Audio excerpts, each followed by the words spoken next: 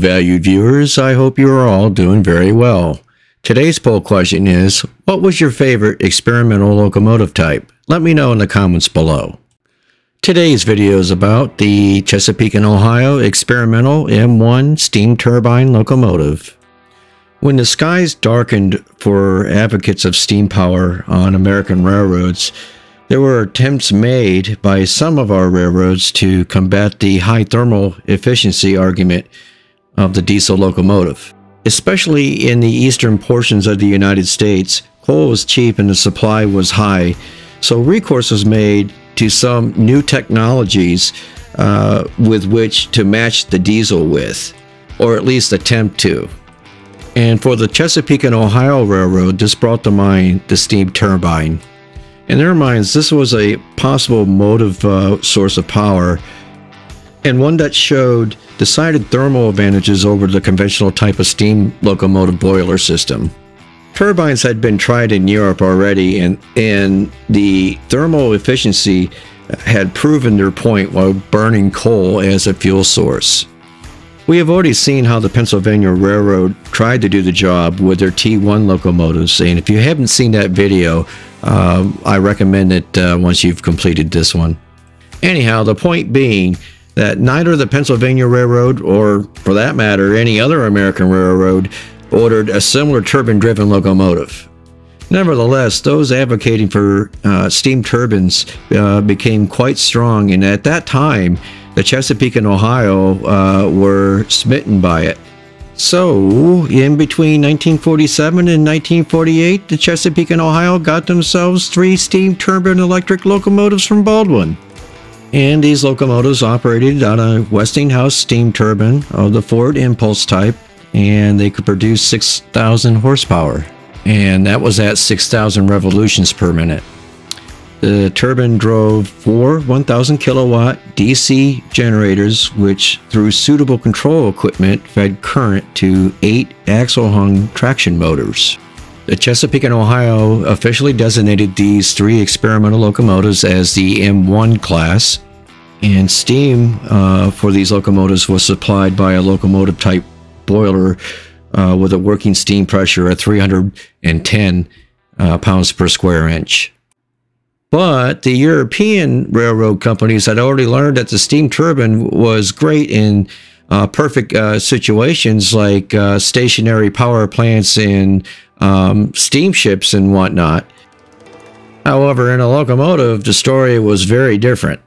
And that's simply because in a railroad setting, the operating conditions are way different and way more unpredictable or even unstable in certain areas in which they operate. And the steam turbine was just compromised in its ability to produce consistent power enough in that environment. And for the life of me, I can't figure out why the Chesapeake and Ohio ordered 3 of these locomotives, where simply ordering 1 to do their experimenting with would have sufficed, and they would have found these bugs and kinks, you know, in it, and just bent out the cost of that locomotive. But they ordered 3 of them, and well, it didn't work out so great. And furthermore, to my knowledge, only the Southern Pacific with their cab forward variant of the Yellowstone got away with ordering locomotives before, you know, even trying them. So in a nutshell, the Chesapeake and Ohio got the 3 of them, they tried them, and they hastily scrapped them, thus bluntly end the sad story of the Chessie's attempt to stave off complete takeover by diesel power.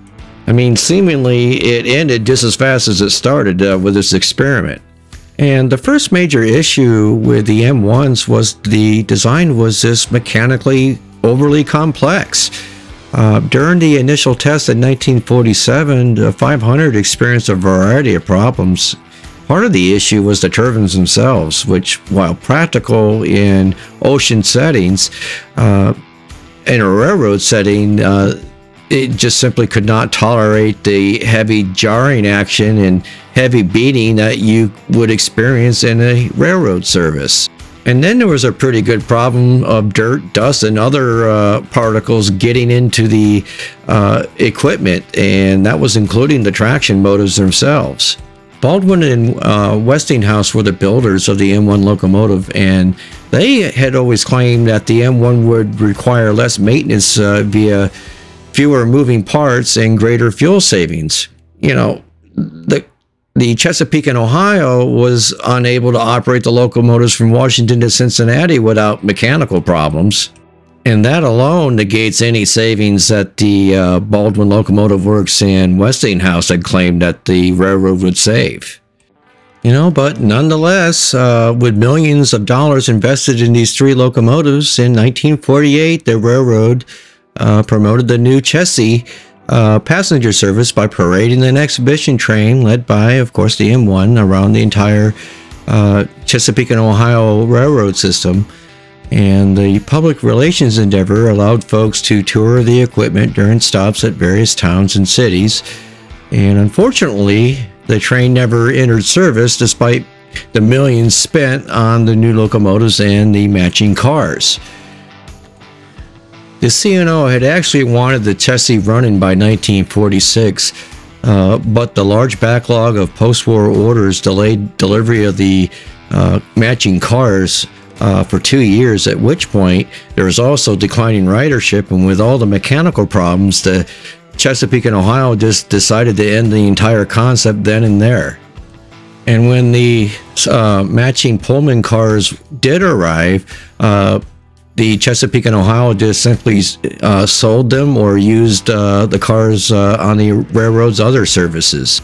And as for the locomotives themselves, the C&O just simply sent them back to Baldwin, and Baldwin had finally scrapped them in 1950.